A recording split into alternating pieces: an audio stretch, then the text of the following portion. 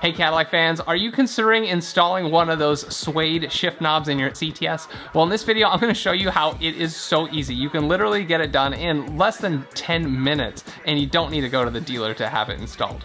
Everything up next.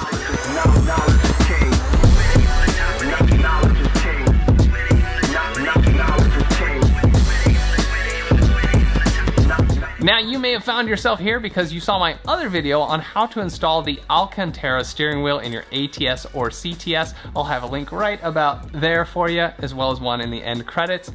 It's a pretty easy install, and if you get that steering wheel, you want that Suede shifter to match.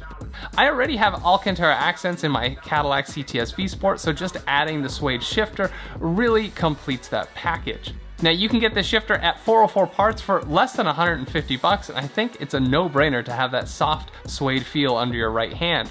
But right now, if you get the combo of the steering wheel and the shifter, you can get a free $10 gift card for a future purchase at 404parts.com. Just use my promo code found in the description and right here at the bottom of the screen. And I know you're gonna wanna go back to 404 Parts because you'll probably wanna do maybe that Q upgrade, or maybe you need some new control arms for your car. There's not much to say about this Suede shifter except that it's really great, so I'm gonna show you how easy it is to install right now.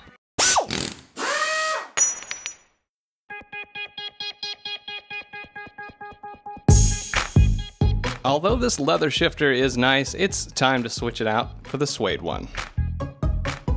The first step is to set your parking brake because we need to move the shifter out of park to work on it. Go ahead and get in your car, start it up, and move the shifter to the neutral position. You can then shut down your car, but your door chime's gonna chime until you close the door. Now on a lot of cars, you'd have to remove this whole area in red or more to get the shifter off, but thankfully Cadillac made this easy for us.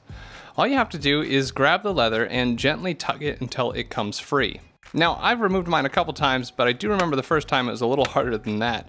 So if you want to take it easy, use a flat trim tool to release these 6 points where the leather clicks into the console. Just slide the trim tool between the leather and the piano black plastic to release those areas while you pull up on the leather. Be careful not to scratch that nice plastic.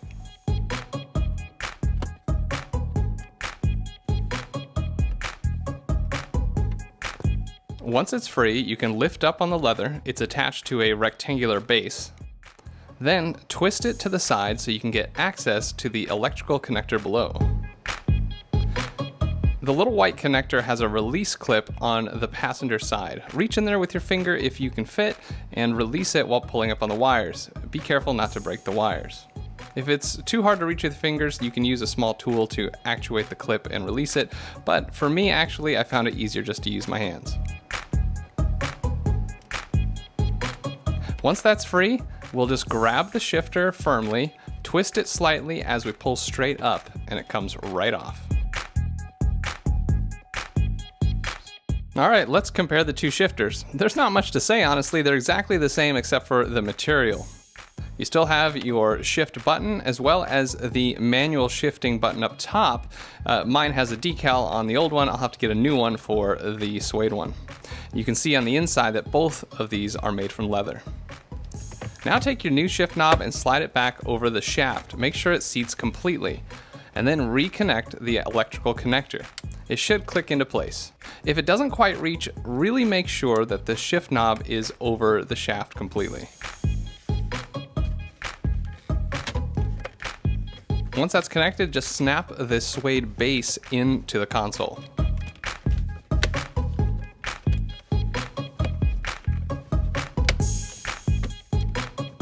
All right, that's about it. Now let's just start the car and make sure that it operates properly. You should be able to shift the car easily out of park. Put it into drive and press the M button to make sure that it activates the manual mode if that's what you have in your car. If everything works, you're done. And now to add the final touch.